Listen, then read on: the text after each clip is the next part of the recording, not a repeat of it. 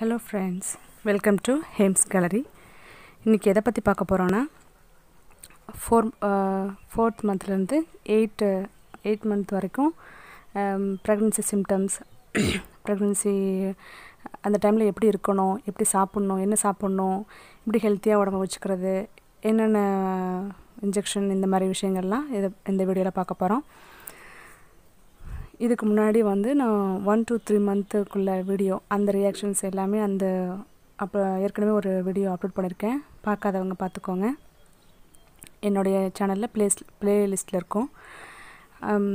இப்போ என்ன பார்க்க போகிறோன்னா 3 மந்த்துக்கு முடிச்சதுக்கப்புறம் ஒரு ஸ்கேன் ஒன்று பார்த்தே ஆகணும். ஏன் அப்படி சொல்கிறேன்னா, அந்த ஸ்கேனில் தான் நமக்கு வந்து நம்ம குழந்தையோட மூளை வளர்ச்சி இதெல்லாம் பார்க்குறதுக்கு நமக்கு கண்டிப்பாக ஸ்கேன் அவசியம். அப்போ டாக்டர் சொல்லிடுவாங்க, மூளை வளர்ச்சிலாம் இருக்கா, உடம்பு கரெக்டாக, குழந்தை வந்து ஆரோக்கியமாக தான் இருக்குதா, கன்ஃபார்மாக இருக்குதா அப்படிங்கிறதுக்காக பார்ப்பாங்க. ஸோ அந்த ஸ்கேன் கண்டிப்பாக நமக்கு அவசியங்க. அப்புறம் வந்து 3 மந்த்லேருந்து நல்லாவே நம்ம வந்து நிறைய ரத்தம் ஊறணும் அப்படிங்கிறதுக்காக ஸ்டார்டிங் பீரியட்லேருந்து டேப்லெட்ஸோடு நம்ம வந்து நல்ல ஊட்டச்சத்தான பொருட்கள் நல்லா சாப்பிடணும். என்னென்னு பார்த்திங்கன்னா, பேரிச்சம்பழம், அத்திப்பழம், இதெல்லாம் வந்து ஃபஸ்ட்லேருந்தே ஸ்டார்டிங்லேருந்து எடுத்துக்கணும். அப்படி எடுத்துக்கும்போது தான் உடம்பு நமக்கு வந்து பிளட் வந்து இன்க்ரீஸ் ஆகும். டெலிவரி டைமில் நார்மல் டெலிவரினா கண்டிப்பாக பிளட் வந்து ரொம்ப லாஸ் ஆகும். ஆப்ரேஷன்னாலும் சரி, நமக்கு ரத்தம் ரொம்ப தேவைப்படும். ஸோ நம்ம அப்போ ஹீமோக்ளோபின் கம்மியாக இருந்துச்சுன்னா நமக்கு ஆப்ரேஷன் பண்ணுறதுக்கே ரொம்ப கஷ்டமாக போயிடும். அந்த டைமில் ரத்த ஊசி போடுறதுக்கு பதிலாக இந்த ஸ்டார்டிங் பீரியட்லேருந்து நல்லாவே சாப்பிட ஆரம்பித்தோன்னா நமக்கு ரத்தம் இருக்கும்.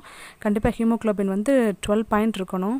அப்போ தான் நமக்கு வந்து டெலிவரி ஆகிறதுக்கு நல்லபடியாக ஆரோக்கியமாக குழந்தை பிறக்கிறதுக்கு வாய்ப்பு இருக்குது. அடுத்து என்னென்னு பார்த்திங்கன்னா, இப்போ 4-5 மந்த் வரைக்குமே எல்லாருக்கும் வாமிட்டிங் இருக்கும். அப்போது வாமிட்டிங் இருக்குன்ட்டு நம்ம டக்குன்னு சாப்பிடாமலாம் விட்டுறக்கூடாது. நமக்கு வாய்க்கு என்ன பிடிக்குதோ அந்த சாப்பாடு நம்ம கண்டிப்பாக சமைச்சு சாப்பிட்ணும். அதோட நம்ம வந்து அயன் டேப்லெட், கால்சியம், அப்புறம் ஃபோலிக் ஆசிட், இது 3 கன்ஃபார்மாக எடுத்துக்கணும். இது கவர்மெண்ட்லேயும் கொடுக்குறாங்க. ஸோ கவர்மெண்ட்டில் பார்க்குறவங்களும் இதை வந்து அலட்சியப்படுத்த வேண்டாம். ஏன்னா என்னோடய லைஃப்பில் பார்த்திங்கன்னா, நான் வந்து எனக்கு 3 பேபிஸ். 1 வந்து ஃபஸ்ட்டு பேபி வந்து பொண்ணு, செகண்ட் பையன், அடுத்தும் பையன். ஸோ நான் வந்து 2 குழந்தைங்களுக்கு நல்லாவே சப்போர்ட்டாக நல்லா சாப்பிட்டுட்டு நல்லாவே இருந்தேன்.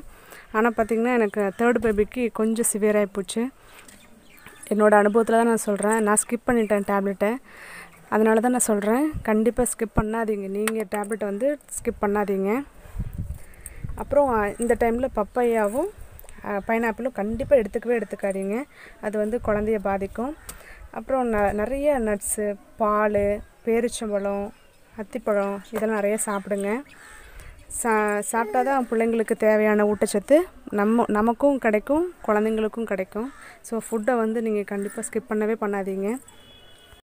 அதோட பார்த்திங்கன்னா, நமக்கு சாப்பிடக்கூடாத உணவுகளும் இருக்குது. சிப்ஸு, அப்புறம் பைனாப்பிள், அப்புறம் நிலக்கடலை, கருவாடு, கத்திரிக்காய், இந்த மாதிரி பொருள்லாம் நம்ம வந்து சாப்பிடவே கூடாது. ஏன்னா குழந்தைங்களுக்கு வந்து கரப்பான் வரத்துக்கு நிறைய ஜாஸ்தியாக இதோட கண்டென்ட் அதிகமாக இருக்குது. ஏன்னு கேட்டிங்கன்னா, குழந்தைங்க வந்து இப்போது அலர்ஜி ஃபார்ம் ஆகி அரிக்குதுன்னு சொல்லுவாங்க இல்லைங்களா, அதுக்கு பேர் தான் கரப்பான். அது வந்து நமக்கு வர ஆரம்பிச்சிச்சுன்னா குழந்தைங்களுக்கு வரும். செகண்ட் வந்து இது ஸ்ட்ரெச் மார்க்கெலாம் அதிகமாக வரும். வயிறு பெருசாக ஸ்ட்ரெச் மார்க்ஸ் வந்து அதிகமாகும். அப்போ இந்த பொருள் நம்ம சாப்பிடும்போது நமக்கே வந்து அந்த ஸ்ட்ரெச் மார்க்ஸ் வந்து அதிகமாகிடும். ஸோ இந்த மாதிரி உணவுகள்லாம் சாப்பிட வேண்டாம். அதை விட நல்ல பெனிஃபிட்டான உணவுகள் நிறையவே இருக்குது. அதை சாப்பிட்டா போதும். அப்புறம் 5 மந்தில் பார்த்திங்கன்னா, எங்கள் ஊரில் மறுபடி 5 மாதத்தில் ஒரு வளகாப்பு மாதிரி சின்ன ஃபங்க்ஷன் மாதிரி செய்வாங்க. அப்போது வந்து மருந்து கலக்கி கொடுக்குற ஃபங்க்ஷன் சொல்லுவாங்க. அது பேர் அது வந்து என்னென்னா, குங்குமப்பூ, பால், அதுக்கப்புறம் நாட்டு மருந்து 2-3 மிக்ஸ் பண்ணி கொடுப்பாங்க. அது பாட்டிக்கு தான் தெரியும். நீங்கள் என்ன பண்ணுங்கன்னா, 5 மாதத்தில் கண்டிப்பாக குங்குமப்பூவோட பாலில் ஊற வச்சு குங்குமப்பூ கலந்து கண்டிப்பாக குடிங்க. இது சிகப்பாகிறதுக்காக இல்லை, குழந்தைங்க நல்லா சிகப்பாகணும் அப்படின்னா உங்களுக்கு வந்து மாதுளம்பழமும் ஆரஞ்சு பழமும் சாப்பிட்டாலே போதும். பிள்ளைங்க நல்லா அழகாக நல்லா ஃபேராகவே வருவாங்க, நல்லா கலராகவும் இருப்பாங்க. ஸோ அதை ஃபாலோ பண்ணி பாருங்கள். 5 மாதத்தில் எங்களுக்கு வாய்க்கு அந்த வாமிட் முடிஞ்ச ஸ்டேஜ் வரும்போது என்ன பண்ணுவாங்கன்னா நிறைய சாப்பாடு 5 வகை சாப்பாடு கொடுத்து ஒரு வளகாப்பு ஃபங்க்ஷன் மாதிரி அம்மா வீட்டு சைட்லேருந்து செய்வாங்க. ஸோ நீங்களும் முடிஞ்ச அளவுக்கு யாரும் செய்ய வேண்டாம் போக வேண்டாம், நமக்கு நாமே செஞ்சு கொஞ்சம் கொஞ்சம் டிஃப்ரெண்ட்டாக சாப்பிடுங்க.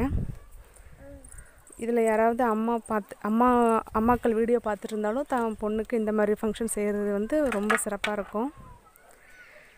அப்புறம் குழந்தைங்களோட அம்மாக்கள் வந்து என்ன பண்ணணுன்னா, இப்போ குழந்தைய அப்புறம் 3 மாதமாக இருக்கும்னு வச்சுக்கோங்களேன். அப்போ அந்த குழந்தைங்கள்ட்ட பேசிக்கிட்டே இருக்கணும். ஹாய் பேபி, ஹலோ பேபி, எப்படி இருக்க, உனக்கு நான் நிறைய நல்ல சப்போர்ட்டாக இருப்பேன், நல்லா சாப்பிடுவேன், உன்னை ஆரோக்கியமாக பார்த்துப்பேன், இன்னும் ஆரோக்கியமாக வளர்ப்பேன் அப்படின்னு சின்ன சின்ன விஷயங்களை குழந்தைங்களோட ஷேர் பண்ணிக்கணும். அப்போது அந்த பிள்ளைங்களுக்கு நமக்கும் ஸ்பெரிஸும் அதிகமாகும். செகண்ட் வந்து கதை சொல்கிறது, பாட்டு படிக்கிறது, இந்த மாதிரிலாம் நம்ம நிறைய செய்ய குழந்தைங்க வந்து நம்ம நினச்சிட்ருக்கோம் உங்கள் குழந்தைங்களுக்கு தெரியாது அப்படின்னு சொல்லிட்டு. அப்படிலாம் இல்லைங்க, இல்லைங்க. வெளியில் வரும்போது அந்த பிள்ளைங்களோட ரிஃப்ளெக்டை நீங்கள் பார்க்க முடியும், கண் கூட பார்க்க முடியும். இது என்னோடய அனுபவத்தில் நான் சொல்கிறேன். 5 மந்தில் டாக்டர்கிட்ட கேட்டு இன்ஜெக்ஷன் ஒன்று பண்ணிக்கோங்க. அது கர்ப்பப்பையை ஸ்ட்ரென்தன் பண்ணுறதுக்கு தான் அந்த ஊசி, கண்டிப்பாக போட்டுக்கோங்க. அப்புறம் 6 மந்தில் வந்து குழந்தை வளர்ச்சியோட ஆரம்பிச்சிடும், நல்லா ரொட்டேட் பண்ண ஆரம்பிச்சிடும், மூமெண்ட்டும் கொஞ்சம் கொஞ்சமாக ஜாஸ்தியாக ஆரம்பிச்சிடும். 7 மந்தில் நல்லாவே இருக்கும். அந்த நடுவில் லைன்லாம் பார்த்திங்கன்னா டார்க்காக இருக்கும்.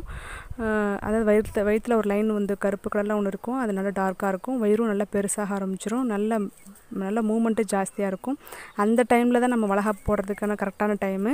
பிகினர்ஸுக்கு வந்து இப்போ டேட் எப்போ குளித்தோம் எப்போ தள்ளி போணுச்சுன்னு தெரியாது. ஸோ வந்து 9 மந்தில் போடுறது வந்து குழந்தை வந்து சீக்கிரம் பிறக்கிறதுக்கு நிறையா வாய்ப்பு இருக்குது. ஃபஸ்ட்டு பேபியாக இருந்தால் கண்டிப்பாக டவுட் அதிகம். ஸோ 7 மந்தில் போடுறது தான் கரெக்டான டைமு. கண்டிப்பாக அதை ஃபாலோ பண்ணிக்கோங்க. 7 மந்த் தான் கரெக்டான டைம். சாரிங்க, நான் திக்குறேன், ஏன்னா என் பையன் அங்கங்கே ஓடிட்டே இருக்கான். அப்படியே நான் அவனை பார்த்துக்கிட்டே நான் உங்களுக்கு வாய்ஸ் கொடுக்கறதுனால நான் திருப்பி ரிப்பீட்டடாக வருது என்னோடய வாய்ஸு. ஸோ சாரிங்க. அப்புறம் விஷயத்துக்கு வருவோம். 7 to 8 மந்தில் பார்த்திங்கன்னா வயிறு இப்படி தான் இருக்கும்.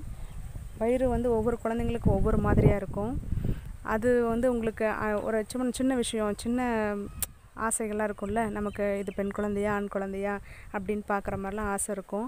அதுக்கு உங்களுக்கு வந்து அந்த மாதிரி விருப்பம் இருந்துச்சுன்னா, நான் ஏற்கனவே ஒரு வீடியோ அப்லோட் பண்ணியிருக்கேன், வயிற்றில் வளர்றது ஆண் குழந்தையா பெண் குழந்தையா அப்படின்னு சொல்லி, அப்படிங்கிற டைட்டிலில் நீங்கள் அந்த வீடியோ கூட கொஞ்சம் பார்த்துக்கோங்க, உங்களுக்கு கொஞ்சம் ஒரு ஐடியா கிடைக்கும். அதோட ஹஸ்பண்ட் அண்ட் ஒய்ஃப் வந்து காண்டாக்டில் இருக்கலாமா அப்படிங்கிற டவுட்டும் வரும். ஆனால் இருக்கலாங்க. எனக்கு செக் பண்ண டாக்டர்லாம் சொல்லியிருக்கிறாங்க இருக்கலாம் அப்படின்னு சொல்லி. ஆனால் சில பேருக்கு அப்படிலாம் இருக்கக்கூடாதுன்னு சொல்லுவாங்க. உங்கள் டாக்டரை கன்சல்ட் பண்ணிக்கோங்க. சரி, ஓகே ஃப்ரெண்ட்ஸ், இந்த விஷயங்கள்லாம் உங்களுக்கு யூஸ்ஃபுல்லாக இருக்கும்னு நம்புகிறேன். கண்டிப்பாக எனக்கு என் சேனலுக்கு சப்போர்ட் பண்ணி சப்ஸ்கிரைப் பண்ணுங்கள். இன்னும் ஏதாவது நான் ஸ்கிப் பண்ணியிருந்தேன்னா, சொல்கிற விஷயங்களை ஸ்கிப் பண்ணியிருந்தேன்னா கண்டிப்பாக கமெண்ட்ஸில் கேளுங்க, நான் ரிப்ளை பண்ணுறேன். தேங்க்யூ ஃபார் வாட்சிங். தேங்க்யூ.